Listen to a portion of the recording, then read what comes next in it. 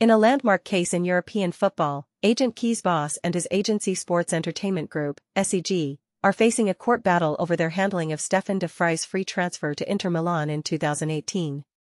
De Vrij, a prominent Dutch international, won damages in a civil case against Vos and SEG last year, and now the case is heading to the Dutch Court of Appeal in Amsterdam. The outcome of this case raises important questions about the role of agents in transfer deals and the alliances they form with clubs to secure players' services. De Vrij claims that he was not made aware of the full commission earned by SEG on his transfer to Inter Milan, and as a result, he believes he missed out on a more lucrative contract. On the other hand, Vos and SEG deny any wrongdoing and argue that the commission was unrelated to the contract negotiations. They claim that De Vrij should be grateful for the deal they secured for him, which included a 5-year contract with higher wages and bonuses at a bigger club. The case highlights the complex nature of transfer deals and the significant sums of money involved.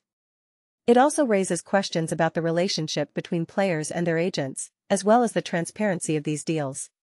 De Vrij's case is not unique, as many players may find themselves in similar situations, unaware of the details of negotiations between agents and clubs. The outcome of this court battle will have implications not only for De Vrij but also for the wider football industry. It will shed light on the practices of agents and the regulations that govern their actions. The case also has implications for Manchester United manager Erik Ten Hag, who is represented by Vos and SEG. The outcome of this case could impact his reputation and future dealings in the transfer market. As the court battle unfolds, all eyes will be on Amsterdam to see how this high-stakes case plays out. Will De Vrij's claims be upheld, or will Vos and SEG be vindicated?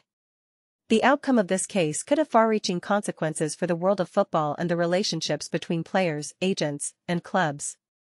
Stay tuned for updates on this intriguing legal battle.